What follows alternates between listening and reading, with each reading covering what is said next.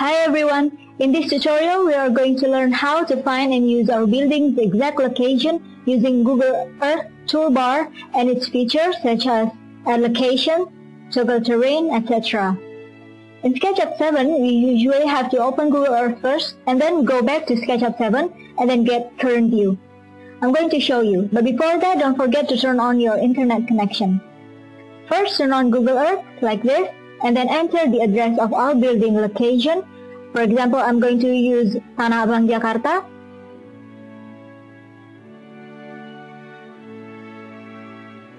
Keep on zooming until you find your site.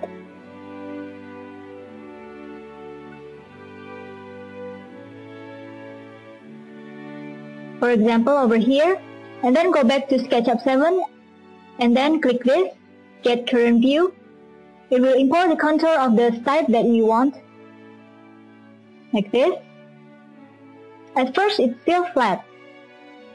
So to see the contour, we can click toggle terrain, this. Now we can see the contour. But the weakness of this is the texture results only in black and white.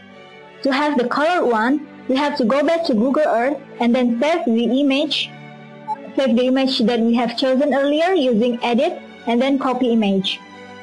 Using any image editor that you like to use Photoshop, we make a new file. The size will automatically be the same as the image that we have saved earlier from Google Earth. Then Ctrl V, then you can save it as PNG or JPEG and then go back to SketchUp 7, import the previous image as texture and then map it.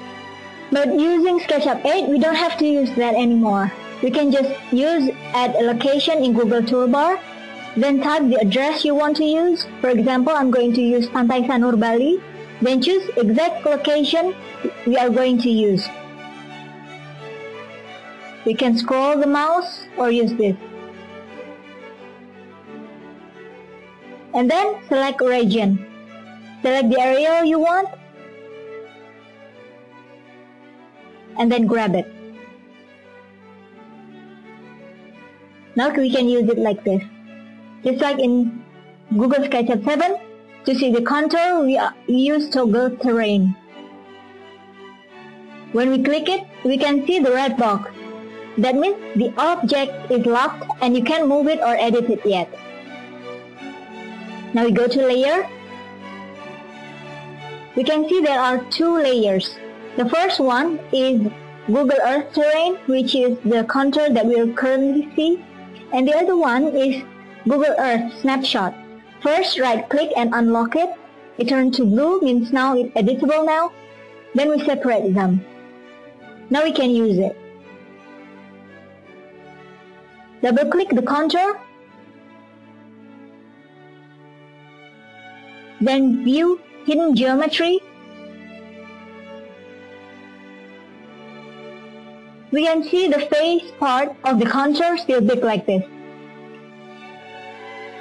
If you want to use the smooth tool, the whole thing will be lifted like this. So we have to edit it first, so the faces become smaller. We can select all and then use add detail from sandbox tool. The surface will be divided into smaller faces. But I think this is still too big, so I will add more detail. Just select some of the big faces. We don't have to use the smaller part. Again, we divide it again. The smaller the detail, the smoother it will get.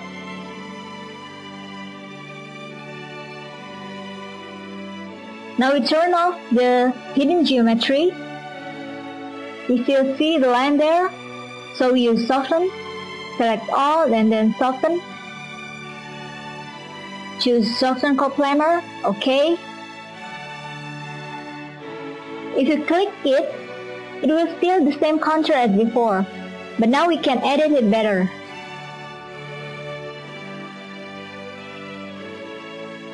For example, let's use smooth tool.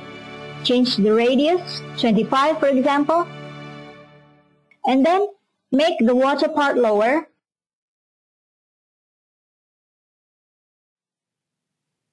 and then raise the land part higher.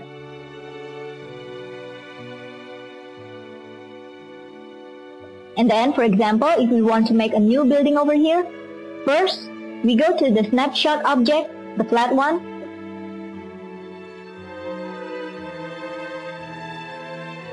View from the top, remove the perspective. First, we are going to adjust the axis so it will match the building. The red one first, and then the green axis.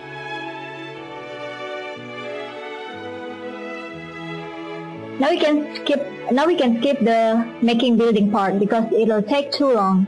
You can just make any building you want. Now we move the building using the corner as the placing point. From here to here. It's still floating, but it's alright. We can place it using stamp tool. First, input the slope distance. I'll put in 2. Adjust the height.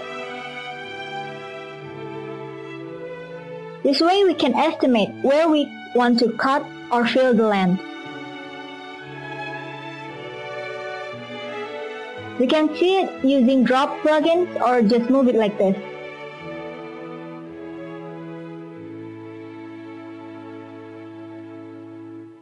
See it again from the top. And then turn on the perspective. Now we can adjust the view.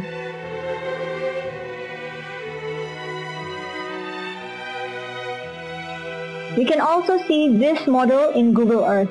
Just click Preview Model in Google Earth and then export it. Don't forget to turn on your internet connection.